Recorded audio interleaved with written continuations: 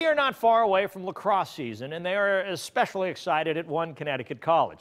Fairfield has been competing at the highest level in men's and women's lacrosse, and soon they'll have a facility that will be consistent with their play.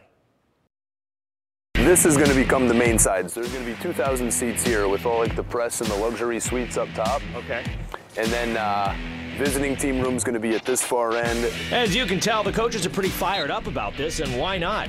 Not only are the men's and women's teams getting a new luxurious home, they're getting a valuable tool. I think it's probably the key for us to make the next step. Both the men's program, women's program, the top 20 right now. To get to that top 10 and to make that national championship, the Final Four, you need a facility. You really do.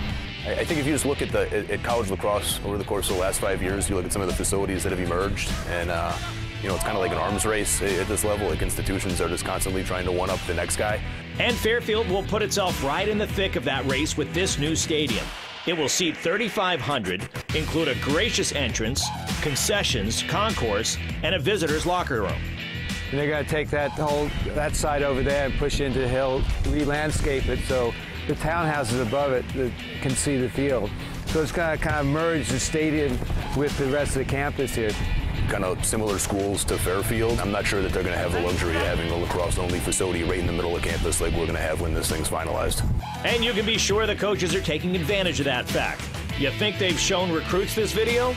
Every single one of them. Not only will the new facility be a centerpiece for athletics at Fairfield, they'd like to open it up, host major college events, and bring in high school and youth tournaments, which, in addition to the success of both teams, it will make Fairfield a lacrosse destination.